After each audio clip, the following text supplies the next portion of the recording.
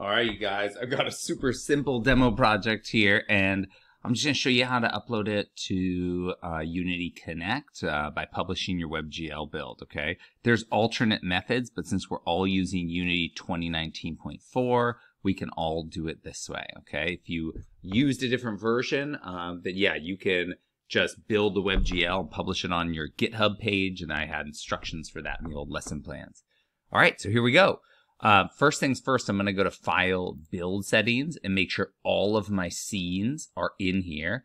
And my main menu is item 0, because the first one is going to be the one that shows up. So you can just drag a scene in and let it go.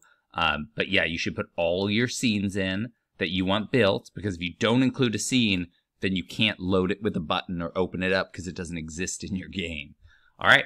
And you could have had practice scenes you don't include in the final build. That's a totally normal thing. Okay, so once the scenes are all up here, you just click on WebGL. See the little Unity icon? See, right now I'm building a standard like Windows or Mac or something. Instead, I want to switch to WebGL, so I'll click Switch Platform, and I'm going to pause the video. Okay, now that it's all switched over, you want to go over to Player Settings right here in the bottom of Build Settings. That's the last thing we're going to check.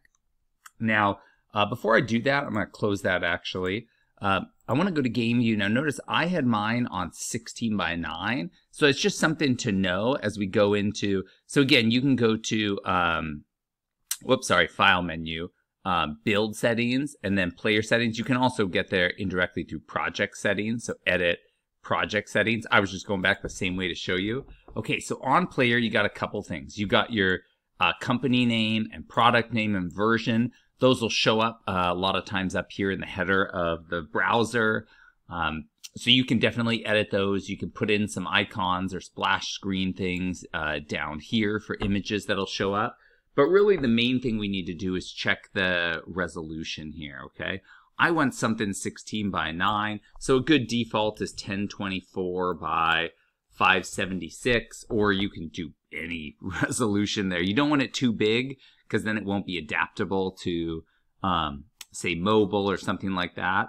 But let's just do this resolution or something a little smaller just to show up. Okay, so now that I changed the resolution, I'm going to close this. We're ready to build. So now what I want to do is I want to go to Package Manager, and we'll wait for this to load, and then I want to get the WebGL Publisher, okay? After a second, the full menu of options loads up, and it's still loading. So I want to go down to W, and I want to get WebGL Publisher. If this doesn't show up, it's probably because you're using Unity 2020. So I'm going to click on this and click Install. Again, I'll pause it while it installs. Okay, so it just finished installing. Notice that now I have what would be an update, the package here, but it's up to date, and here we have the option to remove it. So I'm going to go ahead and close my package manager, and now we have a new option here, Publish, and so I can just go to WebGL Project, and right here I've got quite the title, right? And so, oh wow, this is just a generic thing. That's really weird. Usually, maybe it'll take just closing my Unity and reopening for this to show more than just blank. I'm going to pause and just close and reopen my project really quick. All right, guys, I don't know what is going on with mine, but it is glitching. I've never seen this glitch before. So you go to Publish, WebGL Project. Yours should actually have values filled in. You can see these are the blank, like, default values as if there was nothing there. So I clicked the Introduction button, and now I'm going to do the Auto-Publish. Yours should actually show your project and stuff. I don't know why mine's being kooky. And so it'll tell me where I'm going to do a new folder really quick. And I'm going to call this my temp build. Okay. And so I'm going to select that folder.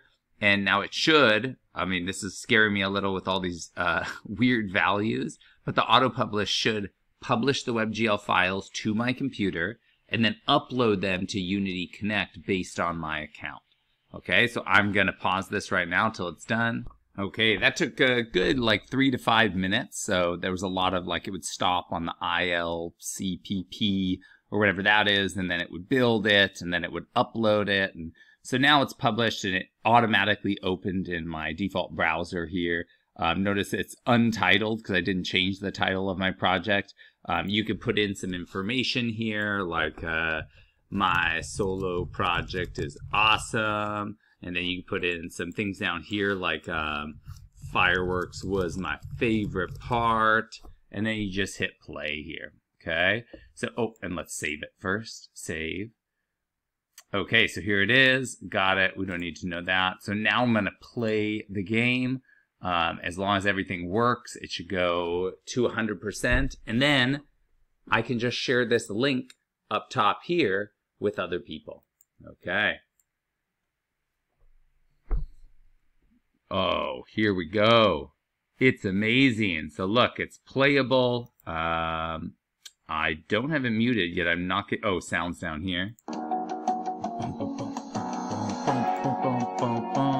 Notice if I'm not clicked on it, it doesn't work. I have to be clicked actively on the window, and then my animations work. Oh, I have there's a bar up here covering part of my game. Let's go to full screen here. Or it won't go to full screen. Oh, just full of glitches today. Okay. Not now. There we go. All right.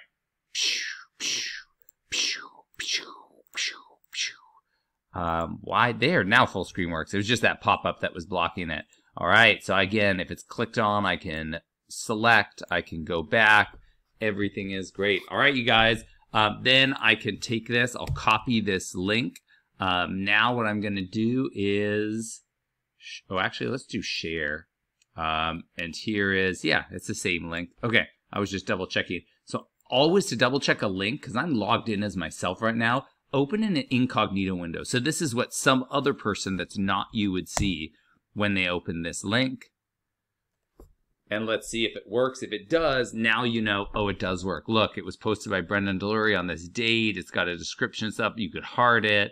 We can click play. So that's why loading an incognito window is a really easy way to test that. Okay, that wasn't just a local link just for me. That was a global link that I could share with any friend. And that's the link you'll paste in the class discussion. Okay? And then again, you have to click actively on here for this to work. Turn on the mute here. And everything works. All right, you guys. Hope you enjoyed the video.